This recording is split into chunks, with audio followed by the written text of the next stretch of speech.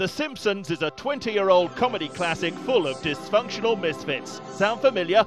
The Premier League is obviously a natural hiding place for some of Springfield's finest, and here's the proof. This is Sideshow Bob, a self-proclaimed evil genius who's not quite as clever as he thinks he is. David Luiz claims to be a defender for Chelsea, and he's also bonkers. Well-meaning, timid, and prone to being lobbed from distance by jammy Brazilians, Ned Flanders is David Seaman, now that he's binned the shocking ponytail. Cletus Spuckler is the Simpsons' resident hillbilly, possibly inbred, with a very low IQ. Honestly, some of this stuff is just too obvious. Newsman Kent Brockman is smooth and sophisticated, but when his team lose a Champions League final on penalties, he turns into grumpy old Jupp Heynckes. Kearney is Springfield's school bully, despite the fact he's in his 20s. He's ugly and not very bright. And here's a picture of Wayne Rooney.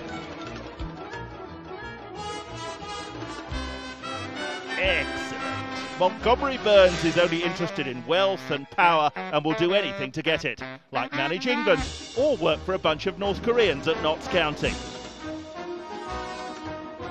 Principal Skinner desperately struggles to control a crumbling institution full of unenthusiastic people and usually fails. The fact that he also looks like Arsene Wenger is just a coincidence. Carl Carlson works at the nuclear plant and doesn't say much. When he does, people have been known to burst into tears. Terry Connor's post-match interviews at Wolves had the same effect. He's been a star for 20 years and he's still only 10. Not Bart Simpson, but Athletic Bilbao's Iker Muniain. His response to being left out of Spain's Euro squad was apparently to have a cow. And our top look-alike is an institution and one of the best-known faces in the world. Homer Simpson is so famous, he can get tickets at Old Trafford anytime he likes. As you'll have realised by now, we'll keep trotting this stuff out every week, whether you like it or not. So you might as well give in and click the subscribe button.